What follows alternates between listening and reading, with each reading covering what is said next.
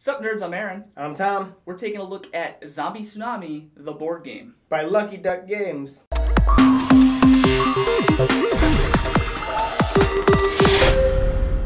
So I said the board game because this game is actually based on an app that came out a few years ago that is highly addictive. Avoid all the things so that you can make it as far through a level as you can. Yeah, like just one of those constant run where you just tap and jump. Yes, right? But in this one, you are a zombie and you're trying to accumulate more zombies by eating humans and avoiding bombs and cars and stuff. Yeah. And I think they did a fairly well job of converting it into a board game that is like a multiplayer variant of it. Because in Zombie Tsunami, it's a one-player game on the app, and there is no player interaction and like stuff. But I think they found a way to do it here. And that definitely is Lucky Duck's goal. The games that they've done so far is Vikings Gone Wild, which has already been an app. Fruit Ninja is what's coming out next. And then also Jetpack Joyride is going to be hitting Kickstarter this summer. So they're clearly trying to bring, like kids who are addicted to mobile phone games, trying to bring them to the table.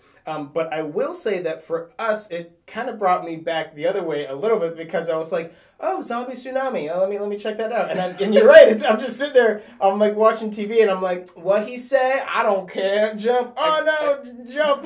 I gotta get a couple more brains. I gotta get my lottery ticket and scratch it. Oh yeah. You keep your. I always sell the scratchers. What are you doing, man?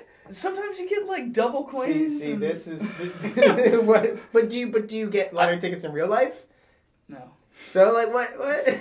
So if somebody handed you a lottery ticket, you just go sell it for $1 instead of scratching it. It's way more than that. You get like 400 coins or something. That's a lot. So bringing an app game to the table can always be kind of hard, and I think when they did bring it to the table, it did kind of slow the game down. It's not as fast paced. It's not like jerk reactions where you're like, oh crap, you gotta be really good. This is like we flip over a card, and then everybody has to take that action. Like if you're jumping over cars, you're gonna roll all of your zombies. They're kind of cube dice in this game, and if depending on the icons, this one said you could lose 2 zombies. If you rolled 2 face-up zombies, you're gonna lose them. So there's a 1 in 6 chance for each cube that you'll lose it. Yeah, and that's showing that like they either got hit by the car or that they fell down the pit when they're making the jump. Yeah, exactly. Because if you've played Zombie Tsunami, even if you make a jump, not everybody in that long train is going to make it. Yeah, you're like, oh, my first one made it, but then the one in the back didn't get the memo in time, and he gets slammed by the car.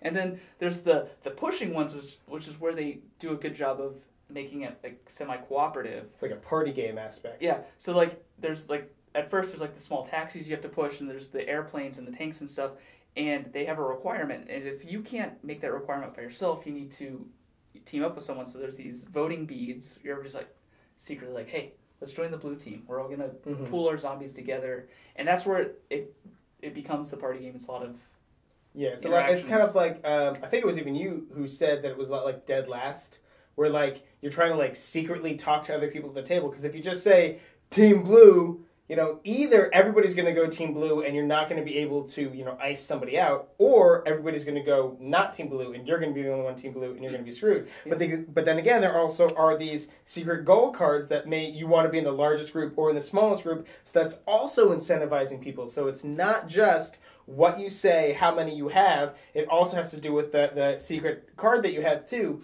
So there's an awful lot of information that gets passed around the table when all we're trying to do is just band together in a group of 4 zombies or more. You know what I mean? Yeah. And then when it gets to like the bigger ones, like 12 zombies, which is a lot harder to pull off by yourself, so you definitely want to group up with people. The beads, the voting beads though, do look like candy. Every time I brought this game up, that's all anybody says. And I actually took a picture because we were eating M&Ms one night, and I took a picture of those next to M&Ms, and they do look pretty identical. Like, obviously, throw the picture up there. It's hard to tell. So you might accidentally, if you have kids, don't let these go. These look like, the little paper things with like little dots on them, and you peeled it off? You eat that candy? Yeah, that was the worst. I could garbage never candy? The garbage candy. I could never get it off. Like, I always ate paper. I always ate 25% paper. Each round, there's 2 points where you can actually, you'll gain a coin, and you can buy these cards that have like a one-time usability for most of them.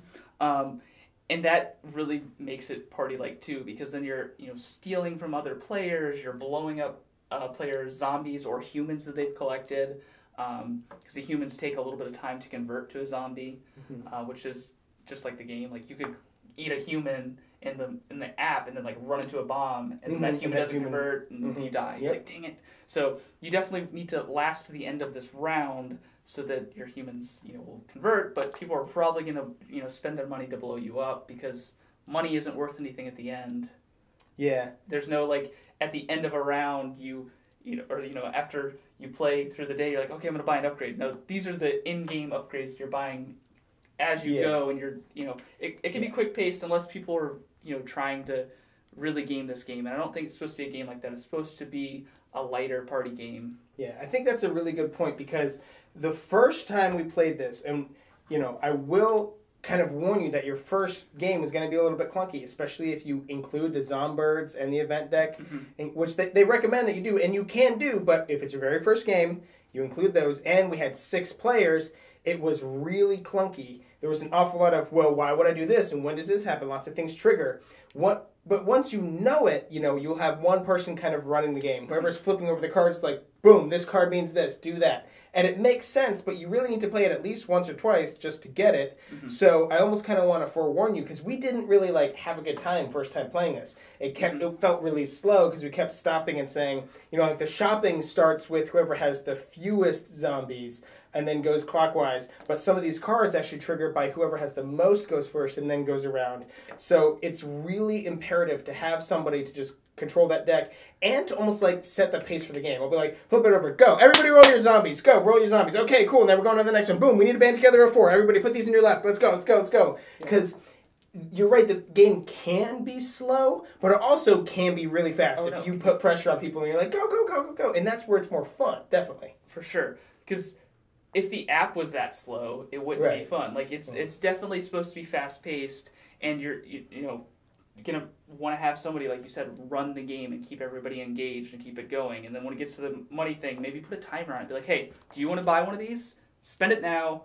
3, 2, 1. Okay, you didn't get to buy anything, and move on to the next person. Because if somebody's sitting there going, so I could buy these humans, but you got money, so you could buy this bomb and blow up my humans, and people like that can really bum out a party game like this. And that this is a party game. It's a board game, but I think even on their website they called it a light party game because that's exactly what it is. There is that one card at the end there where if you roll it, you could lose all your zombies. And some people would be like, "What? That's BS, man. That's a broken card. The whole point of this game is it's a lot of luck and just a lot of goofy, wacky fun. If you're a min-maxer, if you really want to win, if you're highly competitive, then this probably isn't the game for you. It's a light party game that, seriously, when you know what you're doing, it really can be 30 minutes. It can be less than that. It can be 20 minutes even. You can play multiple rounds of this. And that's the only complaint that I would have. I do say I really liked this game for what it was. It was a really fun, light, quick party game. I would definitely pull this out with a lot of people. It's definitely the more the merrier, especially since now I know the rules, I know all the cards, I can be the one who runs the game. That's one of my few caveats, my few complaints is that it is rough your first couple of games when nobody knows what's going on. Once somebody knows what's going on and you can explain it, then it's a lot easier. It's smooth, it's real smooth. But the only other complaint is I actually would kind of like to see a couple extra rounds, optional extra rounds almost. Maybe a fourth or a fifth round deck that they could come out with, so that way you can add that to the end, because when you do know it so well, you can play it real fast. I almost kind of want to see somebody roll, and I guess those decks would have to come with more zombies, but I really want to see somebody have rolling 60 zombies or something, losing them all. Yeah. I don't know if they would ever do that, but I would certainly be interested in that. So if you guys were on the fence about making that, make it. I'll get it. I'll buy it, bro. Do it. Do it now. I'm going to have to agree with you. This is great for a light little party game. It's not something that you're going to pull out and be like, hey guys, we're centering our whole night around Zombie Tsunami. Woo! It's definitely just going to be like, hey, let's warm up and play this little fun, little wacky game. And, it's something, once somebody knows how to play it, you could sit around drinking and play this game very easily because... If every time you lose a zombie, you have to take a shot, that would be... Not a shot, just a drink. Just because that would be you're taking no, all my zombies. Oh, no, alcohol poisoning. And I like that they added the 2 little mini expansions in. with the event cards that give you like something you can do during the round. Giving these like things to trigger, and then the Zombirds, which give you like extra abilities and things, which can give you more zombies or give you more coins and things. So if any of what we were talking about here sounds interesting to you, we're going to put a purchase link to this game in the description box down below. Go ahead and get yourself a copy. And while you're down there, don't forget to subscribe so you'll never be bored. It's not a game that you're going to sit down for the entire night and play. It's unlike the app, you could probably play that all night once you get addicted to it. But even then, games of that last, like 2 minutes. It's just like sex.